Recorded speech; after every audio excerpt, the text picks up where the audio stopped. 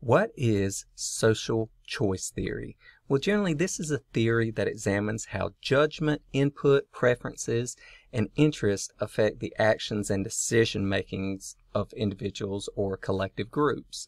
It's oftentimes used to evaluate whether the development of rules are just or exactly how rules develop in the populace. This theory states that in order for a rule that is applicable generally to society, in order for it to be a fair and just rule under democratic principles, that it must meet 5 criteria. Generally, the rule must be universal. That means it's applicable to everyone. It doesn't individually hinder certain people, meaning it's non-imposing, or it's not an imposition. It's non-dictatorial, meaning it's not mandated by an individual at the top collectively on everyone.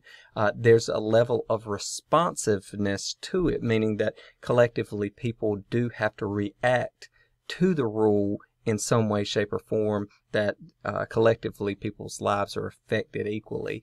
And the applicability of the rule is independent of any alternative courses of action to the rule that are irrelevant to the purpose or underlying objectives of the rule itself.